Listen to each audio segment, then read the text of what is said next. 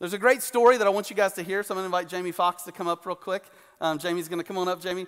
Jamie's going to come up and share a little story with us that illustrates the sovereignty of God in the simplicity of the ways of God. So Jamie, come on up. Come on up around here. We'll talk this morning.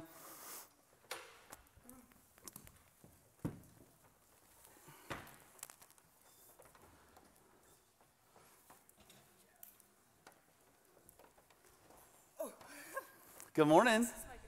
You did great. You're fine.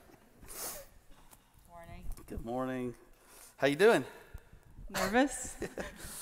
Hi, Mom. Is your mom watching?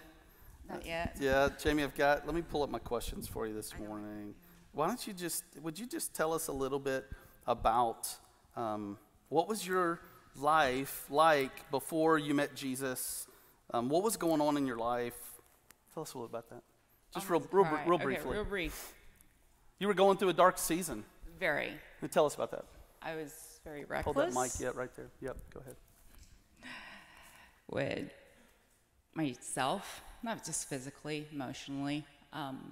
Instead of doing, I wrote notes too.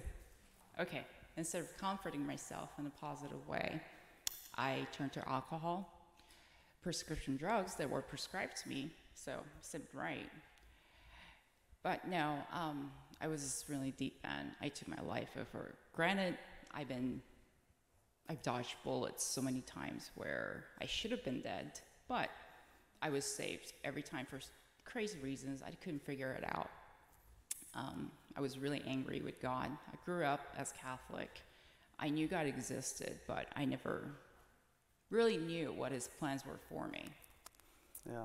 You got into a really dark spot. Can you tell us about that day? Yeah. So, crazy story.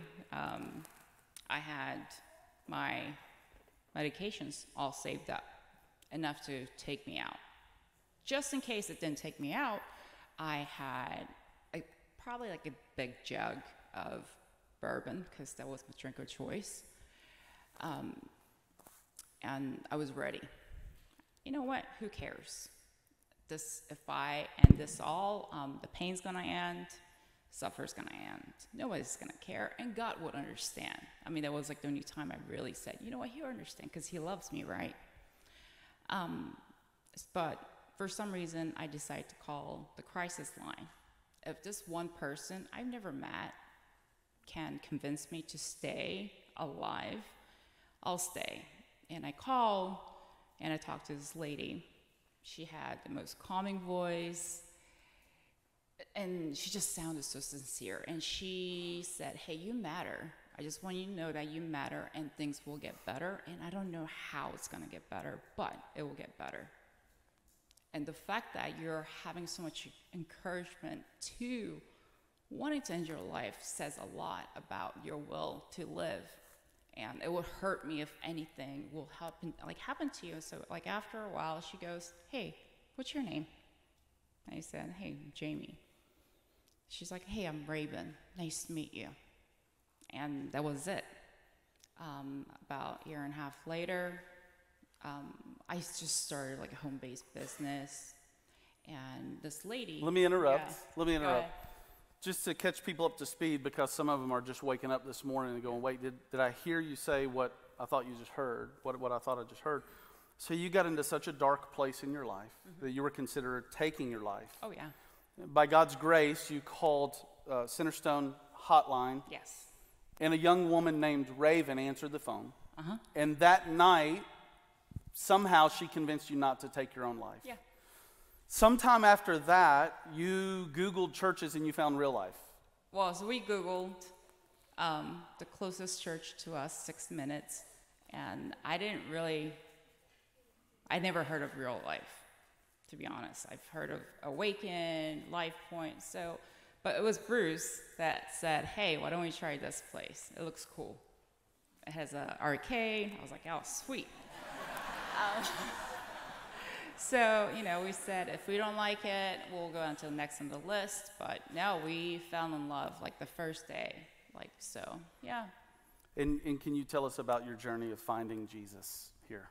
So, first day, this man right here, he started talking about, hey, don't fake. Don't stop pretending. God loves you for who you are. He knows exactly who you are. More you try to pretend to be someone else, more you sin. And I was in the back corner, just bawling my eyes out. And I looked at Bruce and I said, did you pay him off? Did you tell him about me? What's going on? Is this a therapy session, intervention? What's going on? But I just knew. It's you know what? That's what I need to hear. That's what I've been doing, instead of pretending to fit in or please toxic people in my life, I was on that journey mentally, and here he was saying that, and that was it. I was like, this is our church. It wasn't just him speaking to me, to all of us. It was God speaking through this guy, this pastor, this person. So yeah. You went to the bathroom. You were bawling in the bathroom. Oh yeah. So some strange lady prayed for you. I was in there, by the sink, just crying out loud, and I could tell somebody was in the stall, and she could not come out, and I felt terrible. And I was like, I need to do this. I need to put myself together. But she in the bedroom came out, and she's like, are you okay? And I was like, no, I'm not okay. I'm crying because of, A, B, C, and D. And she's like, hey, can I pray with you? Can I pray for you? I'm like, yeah, sure. And, some stranger during COVID, time, she hugged me and she held my hand. She just prayed for me in the bathroom, And I'm sorry, but I do not remember your name. I know we exchanged names so many times, but I love you. Yeah, beautiful. Yeah. And so, Jamie, would you say it was on that day that the Spirit of God convicted you of sins and you opened up your heart in faith, or was it a few weeks after? No, it honestly was the first day. Yeah, it really was. So amazing. Yeah. So the first day you attended Real Life, the Spirit of God spoke to you about the love of God. You became undone and opened up your heart in faith to the Lord Jesus. Yes. Yeah, so amazing. Right on, church, right? I mean, that's what God does in this place. Yes! Real quick, though, I wanted to put Kim Pierce on the spot. I wanted to thank you because she was the welcoming call party, and she's been helping me through so much. And she's like a Tinder date I never met because we did not meet for months in person. So we knew everything about each other, and here we were on the land on the church's birthday. So I just wanted to thank you. Yeah, we've got a phenomenal team of folks. If you visited Real Life in the last 2 years, you got a call on the first day you attended from somebody like Kim. Where's Kim? Right there. And they just call with a welcome. But you guys talked for 2 hours that day. Oh, yeah, we did. And then you talked for a month before you met each other on the land. Just texting. It's like sending pictures. We like to say that every Sunday is somebody's first Sunday at Real Life, but sometimes every Sunday is somebody's first day at Real Life and stepping into the kingdom of God, right? So that's so cool. Jamie, you've begun to grow in your relationship with God through, can you tell us about that? I don't have much time, but... It's all right. So first big major change was my relationship, romantic relationship. There's Bruce. We're getting married next Sunday on his birthday. We went from, let's get married. We were engaged to be married, but we never had a set date. And once again, Friday, he didn't force us. He's just kind of asked, are you guys sinners? We're like, maybe a little bit. I mean, how are we sinning, We're two grown adults. And he's like, you know what? I'm not here to judge, but I think you guys should get married. I mean, if you're engaged, what's stopping you?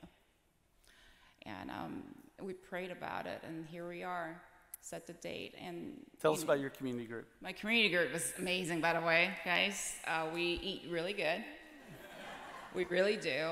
And our leaders are Jim and Ellen Gustin, the coolest people you ever meet. And we have a very diverse group. We really do. And we are taking 2 more people in if you're interested. What kind of spiritual encouragement have you found in your group? So Jim, the first day of our community group meeting.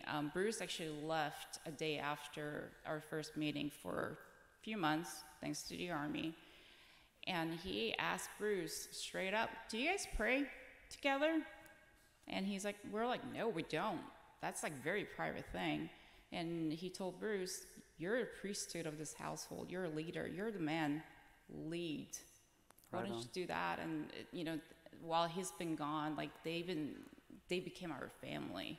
And at that point in time, Bruce wasn't sure that he wanted to follow Jesus.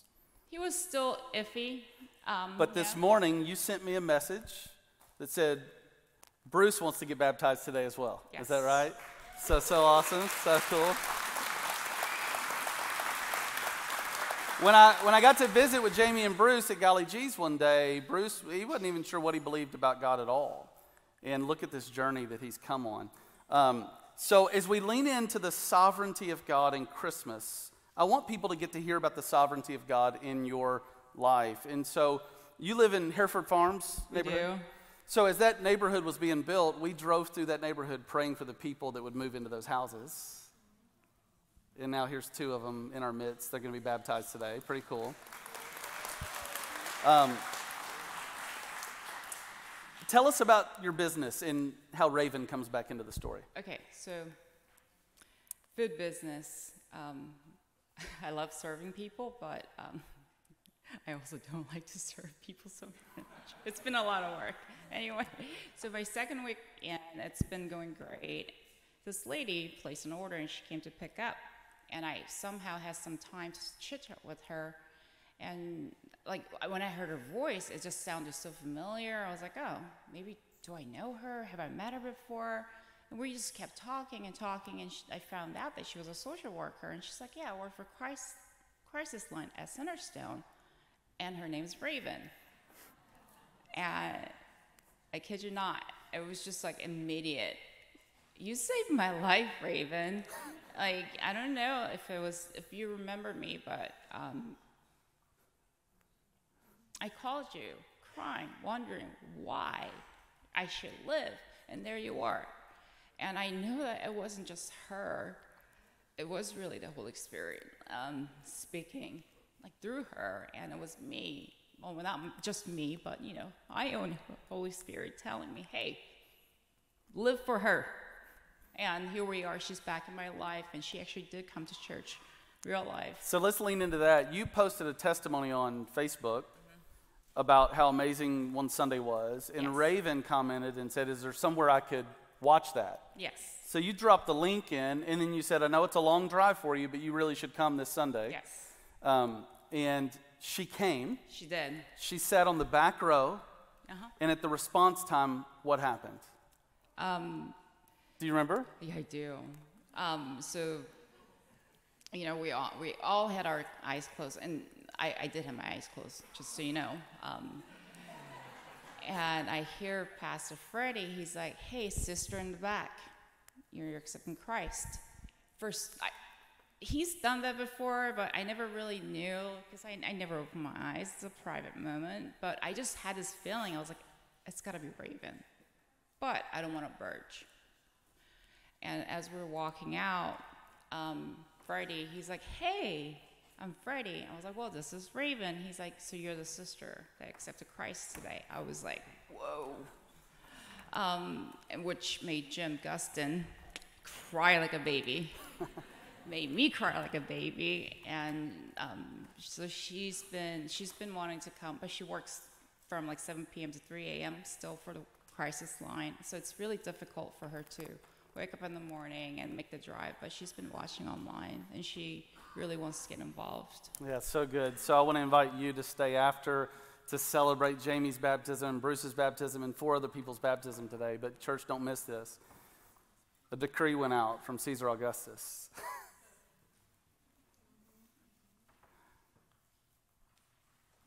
And Joseph and Mary headed to Bethlehem. And Jamie got on the phone, prepared to take her life. And a woman named Raven answered the phone. And either randomly or providentially, through a loving God expressing his sovereign power, Raven puts in a food order from Jamie. And she comes and picks it up. And they form a friendship. And then through this friendship, Raven comes and sits on the back row and gets saved herself. Friends, God's not forgotten about you. He knows every burden. He knows every disappointment. And in His sovereignty, He's working for your good. Jamie's life is a testimony to that. Amen? Amen. Amen. Amen.